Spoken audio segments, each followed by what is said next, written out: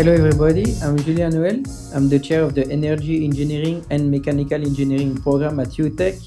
Today we're gonna talk with Wangdo Kim. Wangdo Kim is from Korea. He's a new professor from the Mechanical Engineering department. Today we're gonna talk about his background, his R&D expertise, and also the courses that he's teaching at UTEC. Wangdo, nice to meet you and welcome at UTEC. Very nice to be with you, and I would like to know about you. What is your trajectory? You're coming from South Korea and now you're in Peru. So can you tell me what has happened? My journey. Yeah, I mean, I have traveled many different places in mundo, in the world, starting from Korea, where I moved to Unidos America in Pennsylvania.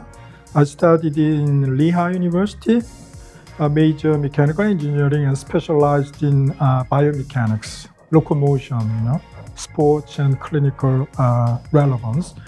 And after getting a PhD degree, mechanical engineering, I repatriated to South Korea, and I got a job as a CAD/CAM manager in Samsung.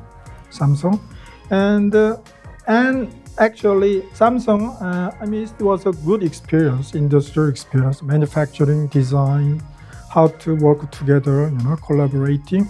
And taking this opportunity, I moved to Singapore, Nanyang Technological University. And I began to start my academic career as teaching in biomechanics, as well as research on some clinical, orthopedic research. And actually, I then moved again to Oregon in America, and because I had the opportunity to work in some legacy clinical laboratory in the biomechanics, so I had a tremendous opportunity to encountering many different orthopedic surgeons and designing some, medical device. And I again moved to Lisbon, Portugal, as a associate research in Technical University of Lisbon. And this is called Faculdade Motoricide Humana. It's basically sports science school. And I had a great experience encountering with especially interdisciplinary research with many different kind of background of professor, including psychology, human movement analysis. So I had a great experience about how I can expand my research on different area and also observe, digest different realm of research rather than just stay on this mechanical engineering domain. And now I eventually back to Korea, and I did a lecture on biomechanics in Seoul National University. And then again, I actually got an offer from this UTEC, prestigious university in Peru, and I took advantage to expose my area and contribute to my experience to students in UTEC. So this is what I'm here. That's my journey, some kind of summarization. So we're gonna talk about basically your experience, because you have the industrial experience, also the academic one. We're gonna talk about that in the next question, the next section. Wangdo, you were saying just right now that you started in Korea in Samsung. Tell me more about the professional experience that you did have in Samsung. Yeah. As a manager of CIM, it's called Computer Integrated Manufacturing. I was responsible to integrating manufacturing to design and supply chain, eventually up to marketing. So we need to build a kind of information superhighway to connect all the data, workflow. That was a great kind of experience. I can really perceive what's the real, core technology to make competitive manufacturing. How many people you were leading? I was a manager of 20 personnel. Mostly mechanical engineering, aerospace engineering, computer science. Okay, yeah. And I moved to Singapore, but not manufacturing, it's biomechanics. Okay, that was my original expertise. My PhD is biomechanics. And I focused on kind of clinical research. Oh, like when you did the transition. Okay. Yeah, transition. So I tried to implement, kind of a computer technology also. How we can apply this modern technology to clinical kind of a world, because clinic is really depends on the medical doctor's experience. They don't really use about computer. But nowadays it's changing. They're using a lot of computerized tool like MRI, CAT scan, or all the diagnostic tool is based on computer graphic. So I collaborate with orthopedic surgeon in Singapore Hospital, and I moved to Oregon. Also, I add more experience on how to design the medical device and so on. Okay, so I think that basically medical research and clinical biomechanical research is different from conventional traditional manufacturing because medical treatment is based on patient. We call the patient-specific treatment. It's not mass production or manufacturing. Every individual has a different, kind of anatomy as well as physiology and different behavior. So all the medical treatment advisor has to be customized.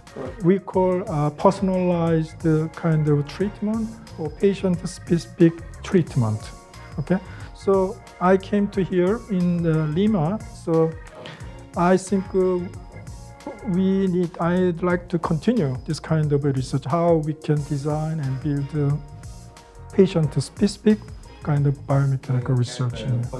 For people. Yeah. But also you just stepped out because you were in Lisbon, in Portugal, and you were doing also some R&D over there. You have been over there 6 years. Oh, yeah. So that was actually the most kind of the significant benefit I have acquired in this environment, Lisbon environment, was I had a chance to collaborate with kind of psychology, because basically to deal with the patient-specific or player or consumer-specific design, we need to understand behavior, psychology kind of aspect of an individual.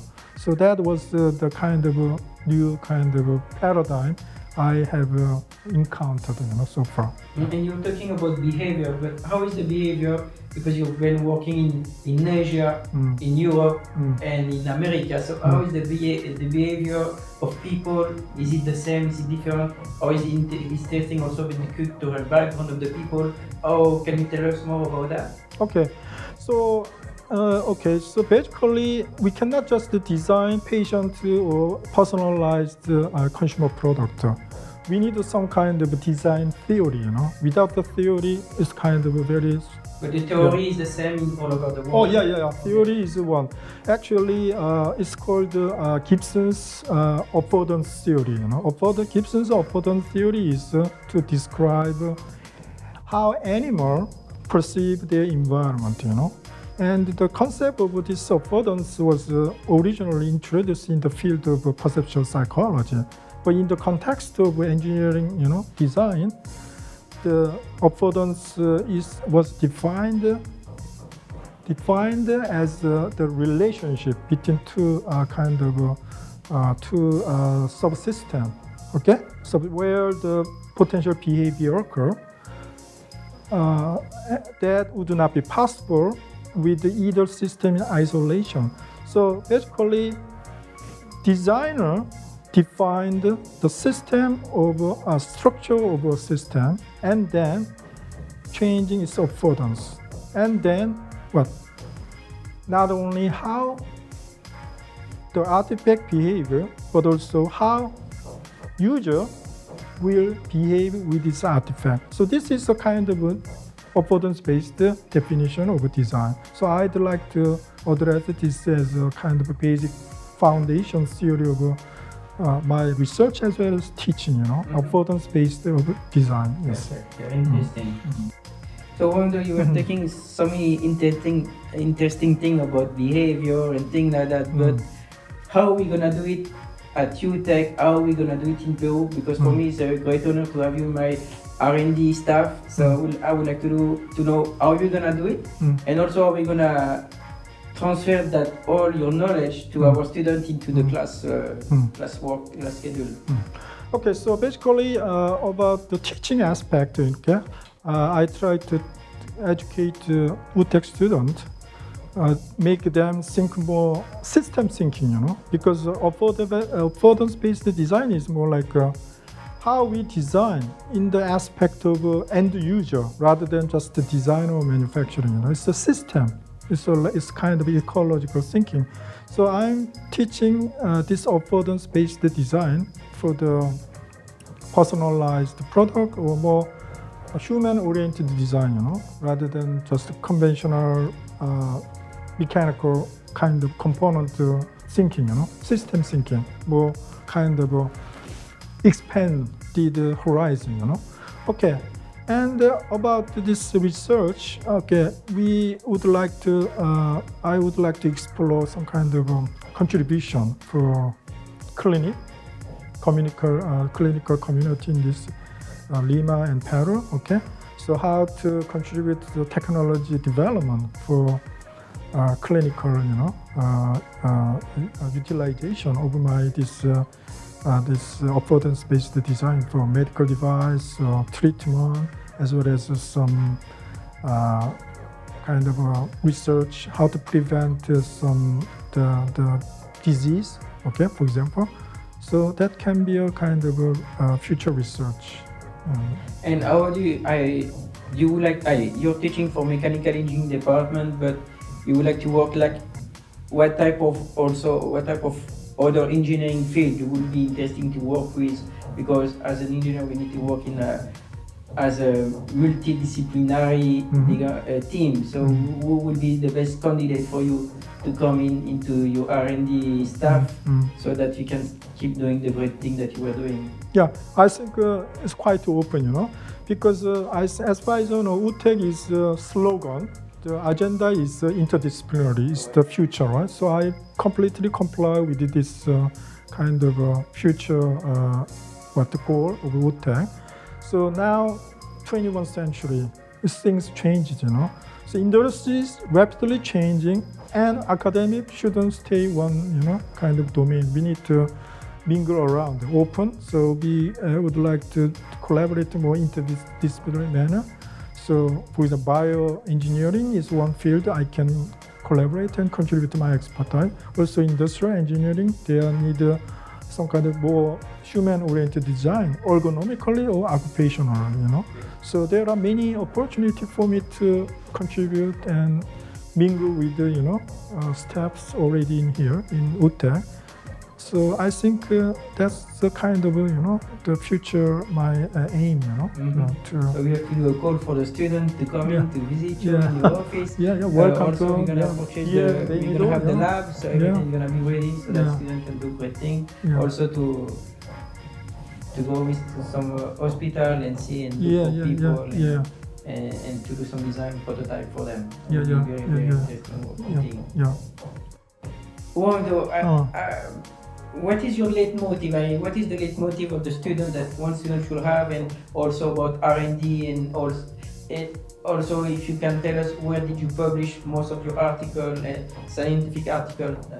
That would be interesting to know, that the public know about that. Yeah. Okay. So I basically kind of expose myself about publication. Mostly biomechanics, especially journal of biomechanics, and journal of biomechanical modeling and computational, you know, kind of.